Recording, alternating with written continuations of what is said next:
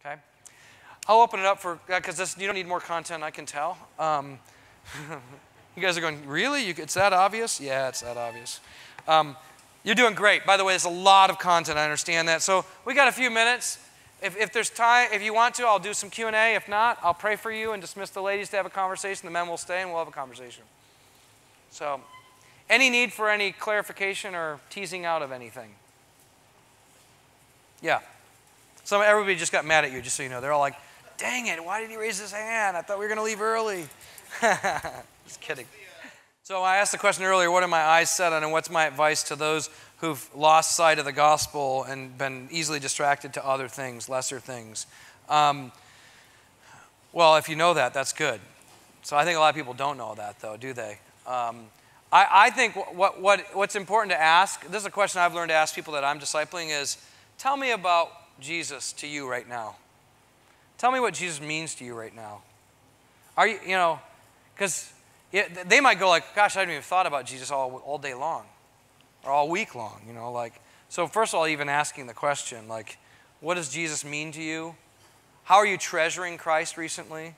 What are the characteristics of Christ that meant a lot to you in the last few days? What about Christ's work are you celebrating in your own life right now? Just asking the questions, I think, is one of my pieces of advice I'd give. Second, I would ask the question, just real directly, what's kind of in the rearview mirror of your life right now, and what's in the windshield of your life right now? So, what are you looking back to too much, and what are you looking forward to right now? And if the rearview mirror isn't the cross of Christ and the resurrection of Christ, and the forward isn't the work of Christ presently and future, then we need to talk. But so, just asking, what's got your view right now? What are you seeing? What's imposing in your life? And another question I've asked a lot is, what has become the biggest E on the eye chart for you right now? What is the E on the eye chart in your life right now? So it's just asking questions like that, and then of course we got to help them do all the work that I talked to you about all day, which is let's look at how Jesus is so much better than what you've been focused on. Your job has become everything to you. Well, how's that working for you? Is a question I always ask. How's it working with that being everything to you? Well, I'm stressed and I'm anxious, and I'm like, okay, it's not working well. Jesus is the only one who works really well. So let's talk about how do we repent and turn back to him. So just some of those kinds of questions is what I'd go after. Who feels like a hypocrite? Then your life demands an explanation.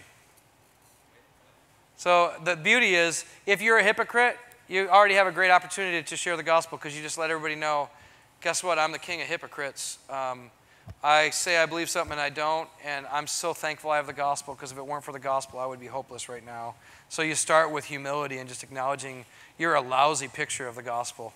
Just like, wow, I'm so glad it's not on me. It's not dependent on me, and I'm so glad he doesn't judge me according to my own good deeds, but according to his. And I remember I was with a family one time, and they were getting deeply convicted they should start reaching out to their neighbors who they'd never had a party with, never invited over, and they'd been there for 10 years, and they're like, we now believe we should open our home and be hospitable and welcome them in, but how do we start? I mean, this is 10 years of us not living this way. We've been closed off to them. In fact, we've told our kids they can't even play with their kids, and we've told them we don't want our kids to play with their kids, and all this stuff. They're like, well, what do we do? And I said, you start with humility. What do you think you should do? We probably should tell them we're sorry. Wow, that's a great start. God's opposed to the proud, but he gives grace to the humble. So they said we threw basically a repentance party, a confession party. And they didn't call it that, but they knew that's what it was. So they invited him over, and they said, we want to first of all just say we're so sorry that we've been so close to you all these years. That's just wrong. It was selfish. That was about us. We did that out of fear and selfishness and pride. And would you just please forgive us for that? We want to be neighbors who welcome you into our home. That's where they started. Now you got a life that demands a gospel explanation, because who does that? Now that I'm sure, and I didn't get to hear the final, but I bet you someone said, so what led you to do this finally? It's been 10 years. Hopefully they said, we've just realized that this is what God did with us. He invited us into his house when we rejected him, and he had every reason to not invite us in, but he invited us in because of Jesus. And so hopefully they shared the gospel through that. I don't know if they did, but I'd say whenever you feel like, gosh, I'm so unworthy, then you're worthy. You feel like, gosh, I'm such a mess. How could God ever use me? That's the point. He likes to use the mess. He likes to take the things that aren't and make them as though they are. He loves to take the broken and work through. I mean, the more desperate you are and more messed up you are, the better God looks. You know, I mean, just look at the scriptures. David is not the shining example of faithfulness. You know, but he's a man after God's own heart. How does that work? Is God about killing someone you just slept with, you know, or the husband of the one he just slept with? No. What is the scripture saying? It's saying David understood God's heart enough that he knew God loved a broken and contrite heart. And so David could boast in God, and God could boast in David because David got it, that he was a mess and he needed God. That's the best place to be. So I just encourage you, start where you're at, exult in your need for grace, be a Gideon, you know, don't be a Saul who thought it was based upon everything he does. It's no, you know, be one who's just humbly saying, gosh, I'm such a mess. How could God use me? And then go and be used. And when I hear people go like, I just can't take communion this week. I just feel so unworthy. I'm like, well, you're qualified. Take communion. Unless, of course, you don't believe the gospel. Well, of course I believe the gospel, but I screwed up so much, man. I sinned so much this week. So you don't think that you need the table? No, I'm unworthy for the table. That's qualification for the table. You know you're unworthy. That's the whole point. Come to the table going, I'm unworthy. I don't deserve this. That's the right posture. To go, I'm worthy. I deserve this, and go eat in front of everybody else. That's what Paul was talking about. That's the unworthy manner. It's to come as though you deserve the table and you should eat it in front of everybody else. That's self-righteousness and pride. So I just want to affirm, like whether it's you or anybody else just going like, gosh, I'm just such a hypocrite. Just confess that and then go, God, help this hypocrite to proclaim Jesus. And he will, man. He loves using broken people. That's the whole entire story of the Bible. I was going through it with Ziad earlier. I was telling you about him. We were going through a story. He goes, I don't get it. Every single story in here, these people are all jacked up. You're telling me we're supposed to live our life like this? I said, I never told you that. Who told you that? He goes, well, I thought it was like a moral book. I said, I never told you it was a moral book. This is a story of a bunch of people who are jerks. And God's the hero. Have you seen that yet? He goes, yeah. God's the only one who gets it right. I said, that's the point of the whole book. He's like, really? How come everybody keeps using it like a moral law book? Because they don't get the gospel. I said, the point of this is to show that no human got it right other than Jesus. So you getting that? He's like, yeah, that's pretty clear. They're all messed up. He's like, what's Abraham doing pimping his wife out? I'm like, I know. It's a story. Abraham is a man, he's the father of our faith. He's like, how does that work? Because he believed God. That's it. Not because he did it right. So I just encourage you, if you feel that way, man, just boast in your need for Jesus. He loves to use messed up, broken people. Peter's the best example of it. Can you imagine if Matt Carter gets up over the next 3 weeks and goes, I don't believe any of this. Jesus, forget it. I don't believe him. I don't want nothing to do with Jesus. The elders would probably go, get him down now, take the guy off the stage, And they leave him up there and let him go. And then the next week he gets up there and he says it again. And then third week he gets up there and says it again. You're going like, what kind of church are we a part of? What happened? That's Peter 3 times. And then he preaches the sermon. 3,000 people come to faith. And you're going, Jesus, you used that guy? Why would you use that guy?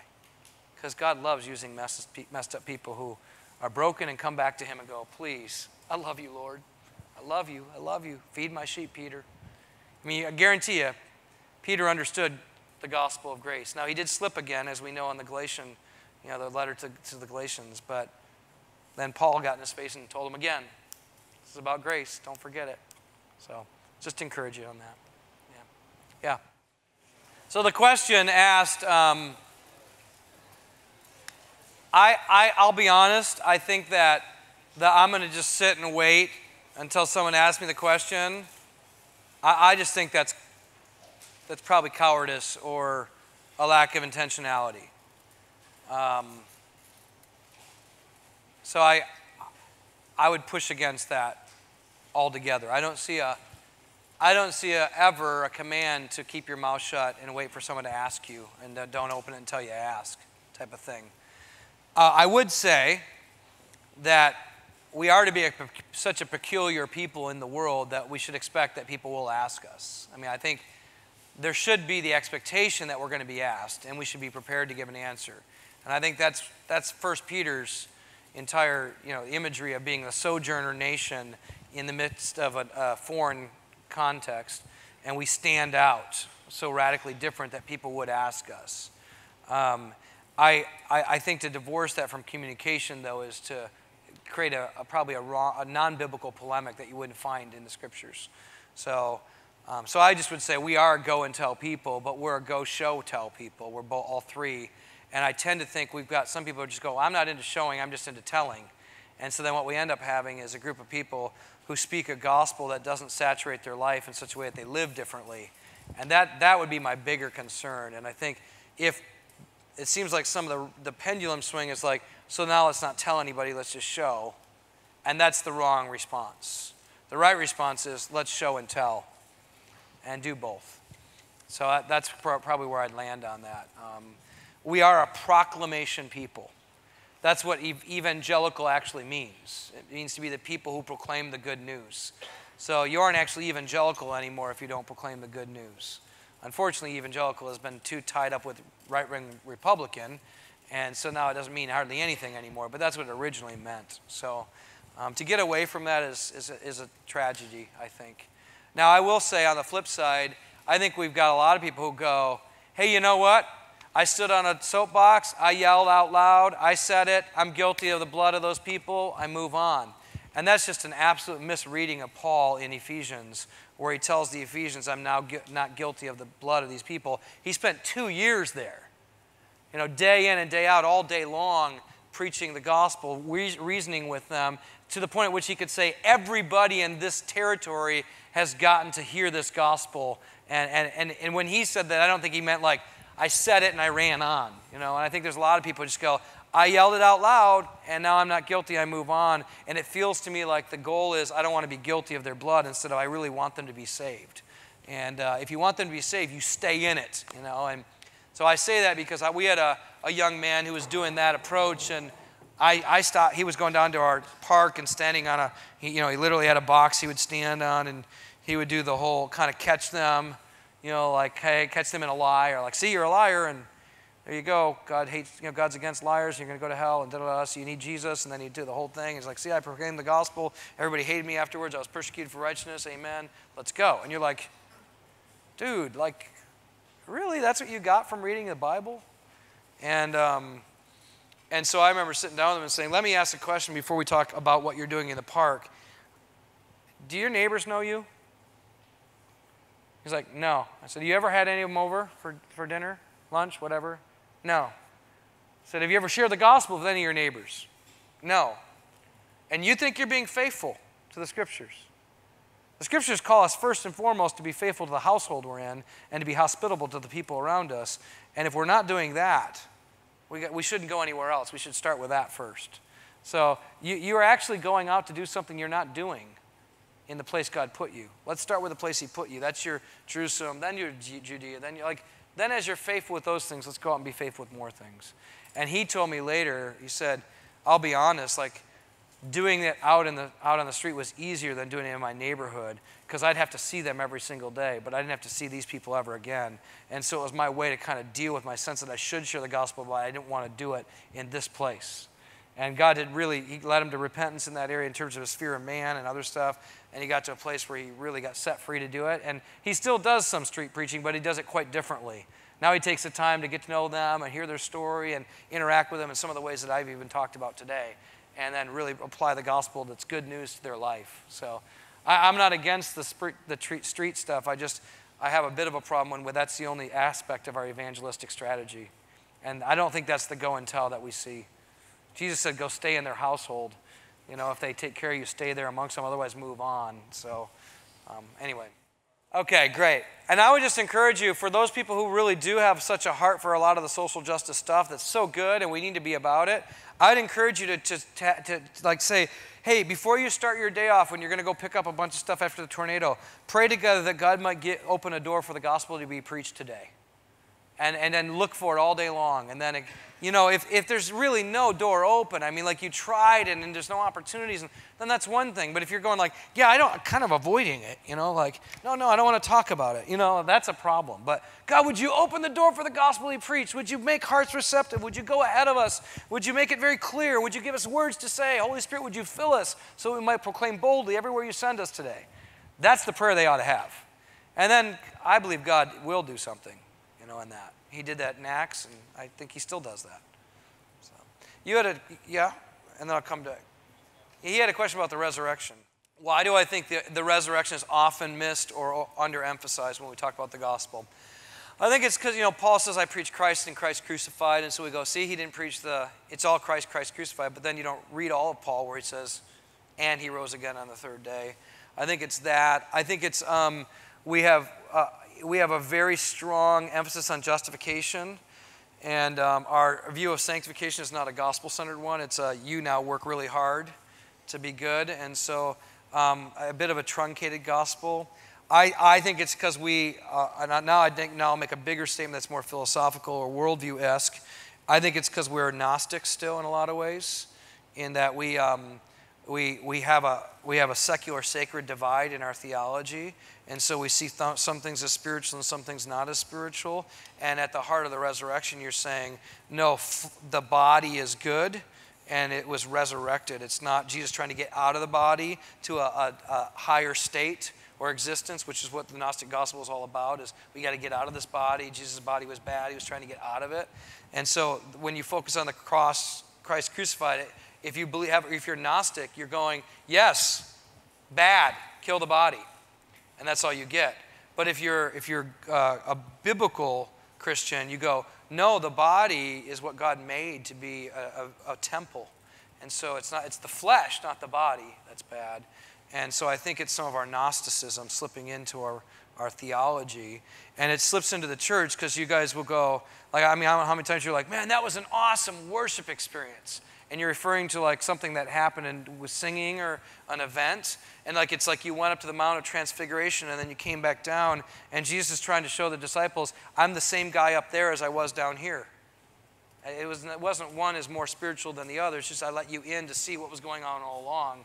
I am the God who is in flesh. And they just got to see it. And so I think we even betray that we're still somewhat Gnostic in that we look at a church event as more spiritual than our job on Monday. And that we can't worship God just as fully on Monday as we can on Sunday. And so I think it's some of that too that slipped in, because the resurrection is all about the Monday. Or I should say better, it was all about the Sunday, the first day of the week. And Saturday was the Sabbath, and the Jews started to lose sight of the fact that Monday through the rest is supposed to be for God too. Whatever you eat, whatever you drink, whatever you do all the glory of the Lord. So I think it's some of that too, that the Gnostic gospel robbed us of it, and so we became cross-centered only and not cross and resurrection. So I also think some of our dispensational slants has played into that, and so that. And I won't get into there's too long of a conversation to tell you why I believe that, but I do believe that we have such a small or minimalist view of the Holy Spirit. And I think if you have a really robust view of the Holy Spirit, it will change how you see the resurrection. Or vice versa, if you have a really robust view of the resurrection, it will change how you see the Holy Spirit. And I think we've put the Holy Spirit out to pasture in the church, so we just talk about Jesus and not the Spirit. But if you start talking about the Spirit, then you have to talk about him raised from the dead by the Spirit that you now have. So I think that's part of it too. Yeah. Your hand was up over here. Okay, so the question was, used to share the gospel much more as an early young Christian, and then stopped doing that nearly as much because of the ways it was done poorly at times and how that hurt. And now wanting to get back to it, but wanting to embrace both the longevity of how long it takes to share with somebody and not give up on them, as well as I want to be able to share it in a short term with a person as well. And I'll just tell you, if I was in the Bible Belt, or if I was in anywhere in Texas, or if I was here, I would share Jesus in ways that would totally shock people. That's what I'd do if I was here. So they go what? I'd be going we're going someplace and man, don't you love how Jesus loves wine? It's so cool. And they'd be going what? Well, look at his first miracle. He turns 120 gallons of ceremonial cleansing water into the best wine they've ever had. He takes this sacred thing and he brings it into the party and he makes the party sacred. Wasn't that awesome? And someday we're going to get to drink this super amazing wine with Jesus. Isn't that crazy? That's so cool. And then they, I'd see what happens. I don't know. Or, like, don't you love it how Jesus, like, hates just empty religious gatherings of people just singing songs and saying they believe, but their hearts are far from him? Like, he didn't skirt around the issue about calling our religion out on the carpet, because he knew that we could know everything about him but still not know him. What do you think of that? I think there's a lot of people in our churches that say they know a lot about Jesus but really don't. Like, I'd probably do that kind of stuff. Like, I just spur it on a little bit. What we do where we're at, because I'm in a different context than you, I play to what's going on in the culture that I'm in and just insert Jesus into that a lot. So, like, for me, talking about Jesus isn't a weird thing with any of my unbelieving friends. I do it all the time. It's just more normal for me, and that's what I would say to you is get into the engagement where it's normal, and it's not like you needed to preach Christ, born of a virgin, conceived of the Holy Spirit, born of a virgin, lived you don't have to do the whole thing. But you get to talk about Jesus and just make Jesus normative conversation for people so that eventually they're just used to you always talking about Jesus. And that's how it is with all my unbelieving friends. They're just so used to me doing it. So, like, I was doing an auction for our public school, and they're so anti-Jesus, it's crazy, like. So I'm up there, and I'm not the auctioneer, but I'm the MC, and I'm like, and I introduced myself. I said, a lot of you know who I am. I'm Jeff. It's good to be here. I have a couple kids at the school. Glad to serve you tonight in this. This is going to be a great party, da-da-da. And at one point I said, here's the deal. I happen to be a pastor, and I talk very openly about Jesus and how he's the only way to have a right relationship with God. And I want to tell you, Jesus is free. But the night we're about to have isn't. I want you to spend a lot of money, and I want you to bid high, and we're going to make a lot of money to support our kids in the arts. This is not free, but God's grace is. Now, I had a whole bunch of people complain on the evaluation about, like, of course I did. And someone was in that meeting where they were evaluating, and they're like, well, what did they expect? It's Jeff. That's my reputation. I'm okay with that. And they said, would you do it again next year? They want me to MC again. And that's just who I am. So, like, I don't think I was trying to offend. I was just being honest about what Jesus is like. So I think it's, my wife is known for every party Jesus is coming up. So, and we get invited to parties over and over again with unbelievers. They just know he's coming up somewhere in the party. She always does it. And they're like, yeah, that's Janie. And just so you know, she's not like that person nobody likes. She's the person like everybody likes. She's so winsome and kind and gracious and loving, and everybody wants her at the party because she's a great person to party with. But she will talk about Jesus at the party. So I'd say start making conversations about Jesus more normative. Like Janie is very fond when we'll have a great glass of wine. She'll go like, and we love doing this with unbelievers. And I was trying to stir it up a little bit here, but like I'm with an unbeliever now, and she'll say, "Man, if there's anybody who appreciates great wine, it's Jesus Christ." And they'll just go like, "What do you mean?" And then she'll tell them. And so she does that kind of stuff at parties, or she'll go, if there's anybody who knows how to make a party great, it's Jesus. Well, how? And then she'll tell them. So it's like, I just would encourage you to make him more normative in the conversation. Does that help? Good. Any others? So how do I take a kind of a cultural Christian who doesn't seem to be changing or that serious about Jesus? In a way, they're almost harder, right? Because like they kind of yeah. do it sometimes. Yeah. Yeah, so are you asking how do I share the gospel with them, or how do I help them share the gospel? Both? Yeah. So I think you need to create a healthy fear in the cultural Christian. It's like, I'm real intentional when I'm speaking in the South when I say, they didn't ask, Paul never asked them, did you pray the prayer or receive Jesus in your heart? He asked them, did you receive the Spirit? That's a very intentional statement. I say that a lot. I especially say it in the South. And if I'm preaching at a church, I usually say, so if you haven't received the Spirit, you're not regenerate. Which means you don't know God, you just know about God. So I'll say something like that, and they'll be like, whoa, what are you saying, bro? Like, we're not charismatic here. You're saying, even I already did have someone come to me, I mean, he wasn't freaked out by what I said, but he was saying, you're saying Jesus didn't have the Spirit, until his baptism? I said, no, he was conceived by the Holy Spirit, but he was empowered by the Spirit, and so we should know the same Spirit if we're also knowing Jesus. So it's something like that I'll say, or I'll just, it's that question I said to you, like, tell me about your affection for Christ. Like, where are you growing in love with Jesus lately? And if they're just a cultural Christian, they'd have nothing to say. Because they'd be like, I don't know, man, I read my Bible, I go to church, like, no, I didn't ask about what you do. I'm asking, tell me about how Jesus is making himself known to you, how you're growing in love with him, how your affections are being stirred up for him in your life. So I'll do a lot of those kinds of questions with someone who I sense is just religious, but doesn't really know him. I'll pray with them. I'll say, hey, would you lead us in prayer? Would you pray for me? And over time, you'll see that they have a very dead prayer life. It isn't dynamic, and it doesn't feel like they're talking to God. It feels like they're talking about God. Like my youngest daughter, when she prays, she goes, and God, we just thank you that God is so good and that God provides needs. And now she's young, but I'm listening. When it comes to God, I love you, and I'm so thankful that you have done this in our life. And when it gets to be personal versus third person or, like second person, like whatever narrative. So I want that first person pronoun. So I'm listening for that. And I might even say, we've been praying for a long time. I've never, like I did with Randy, I've never heard you call God your Father. I wonder, do you know his love for you? Have you ever heard him speak to your heart? Affirm you as a child? Like, I'll ask those diagnostic questions with them just to see if, and then the same diagnostic questions you see in 1 John, you see in James, you see in Hebrews, they're all throughout the scripture, so I'll just use some of those diagnostic questions.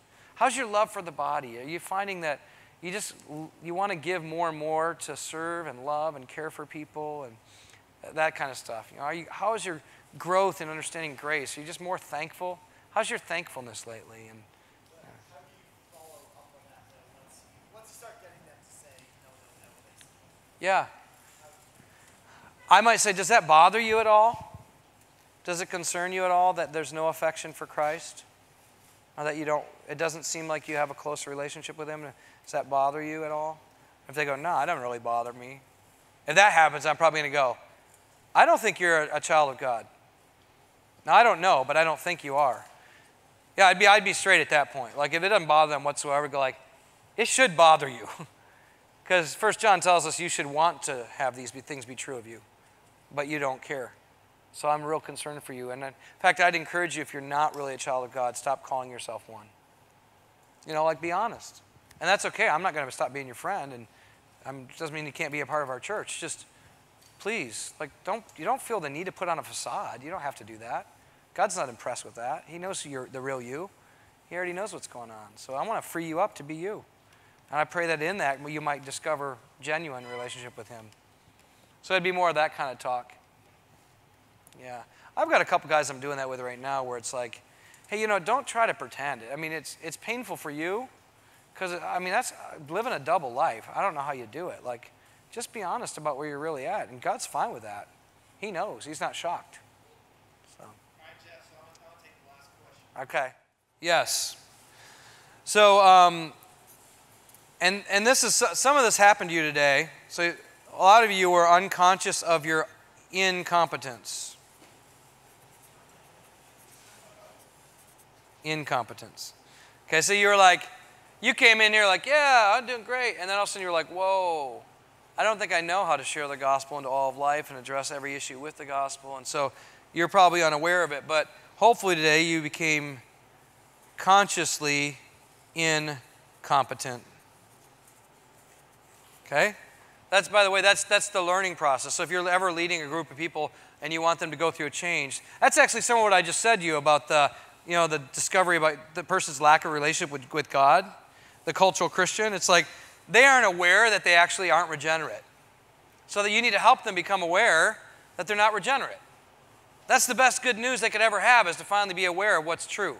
Okay? So some of you went, whoa, I've got so much learning to do. I have so far to go, I didn't realize. And this is like revelation moment, where you're just like, you're aware. And being aware is super good, because if you don't become aware of your inability, you'll never ever get serious about getting trained and equipped. So that's good. And part of your job with people is to bring them into a place where they become aware of what they didn't know. And that, in fact, that's even part of your job in gospel proclamation. If all you do is proclaim, but you never help people understand that they don't believe, or that they believe the wrong thing, or if they never become aware that they were unaware, then you won't have much to give them. So part of your job is to help them become aware that they are incompetent. And then you want them to become consciously competent. And this is the most painful process you'll ever go through. It's like, okay, you guys golfers, any of you golfers? So like when I started learning, I still haven't had really any lessons, but I have some guys who can give lessons. And, when they were walking through posture and grip and, your shoulders and back, and you're like, gosh, this feels so uncomfortable. And, and you're swinging and you go like, well, that actually worked. That was good, because before what I did sucked, but this really worked. And so then you keep doing it and you're going, this is really hard. That time of conscious competence is some of the most painful work, because you have to keep working hard at it over and over and over again. This is basically the place of practice. This is training. This is gospel reps. And so what you do is you do over and over and over and over again. And it feels like you're not doing it well. And you'll feel this. Like you're going to start to apply this more and more, and you're going to go, it feels a little awkward, and I don't know if I did that well, and the group's kind of not used to this, and they push back a little bit. And you'll have a season where you're working hard at growing in this. And you need to do a ton of reps until you get to unconscious competence. So you don't even realize you're doing it. You ever watch like a great athlete and you're like, oh, dude, that guy's unconscious. Well, what do you mean? You're saying he isn't even aware how good he is anymore. Like Michael Jordan was unconscious. Now, I know I just stated my era because you all think LeBron James is better, but he's not, so, at all, okay? But, Johnny Football at times is unconscious, and sometimes he gets himself in trouble while he's being unconscious. Sometimes he's unconscious because he got in trouble, but either way, so there's this ability, though, that their skill level is so honed in that there's like a muscle memory to it, right? And we want to have a muscle memory in gospel fluency so that gospel is our mother tongue. So it's like, it's what we dream, it's what we think, it's how we see the world, it's how we measure things, it's how we evaluate things. We're always just going, I wonder what the gospel says about this, and that doesn't seem like the gospel, and man, it seems like we drifted from the gospel, and it becomes your mother tongue, and it becomes your unconscious language. And some of you have been around me long enough to know that I am somewhat unconscious about this. Like I just do it. Give me an issue, it comes very fast. And that's not because I've always been that way. It's because I've been working at this for a long time. It's because I keep asking myself, what does the gospel say to this? And I don't let myself off the hook until I come up with the gospel answer to the thing I'm facing. And so I just work and work and work. And even today there was a few where I'm like, well, that's new. That's kind of a new rep for me. I got to think through that. And so it might not have felt as natural as the other ones did, because I'm still growing in this. And so I just want to encourage you, the only way you get there is through constant repetition. And what your job is, if you're in leadership, is you want to create an environment somewhere in here where you keep bringing people to revelation that they don't know it as well as they thought, and then giving them reps so they get to practice it in a safe environment where they can grow in it and develop it more and more. And then when they fail, they can know, wow, I didn't realize I didn't know it that well. So like that whole communion thing I taught, that's a great place to do both of these, where they become aware they don't know the gospel and they get to practice becoming more competent in the gospel. And what will come out of that eventually is you have a people who are so gospel fluent they don't realize they are. And one of the greatest compliments we receive when people come and try to spend a week with us at Soma School, which is a full immersion into our community, they go live with people who are normal everyday folk that have just been in the culture of gospel fluency for a long time, and those people speak gospel language quite well, and they come back going, man, I had no idea normal everyday people could be this fluent in the gospel. And it's just because they've been in it for a long time. Lots of reps, lots of culture, lots of environment all around them all the time. So I encourage you guys, this might be really hard. Don't give up. You might just go like, man, this is like a new muscle group. It is. And yet, it is our language. If we don't get it, this is all we got. So I don't know what you're going to give them if you don't give them the gospel of Jesus Christ. So I encourage you to do that. And I'll pray for you and just pray that it blesses, this day was a blessing to you. I'll pray that the Spirit lets you remember what you need. Father, it is so amazing that you had this plan from the foundation of the world before anything was made, that the Son would die for sinners like us, and that he'd rise again victoriously, and that there would be a human king who is God on the throne of the world we'll enjoy forever. You are brilliant and wise and magnificent. And this gospel is glorious. It displays a gracious God and loving Father and victorious King and Holy Spirit. And we worship you. I pray for these men, Lord, that they would be deeply encouraged in the hope that the gospel is your power for salvation to those of us who believe. And we pray that the gospel would go forth out of our lips and changing our lives in such a way that Greater Austin would have good cause to seek out something other than what they've worshiped up until this point, and they would find Christ. And Jesus, we pray you would find them, that you pursue them, that you would rescue them, that you would use these men to speak the truth of the gospel in their life in such a way that they would come to saving knowledge of Jesus Christ and their whole life would be changed. So would you rescue many, and even us today, would you rescue us? We believe you're still saving us. Save us from our unbelief and set us free for your glory. We pray in Jesus' name. Amen. Thanks a lot.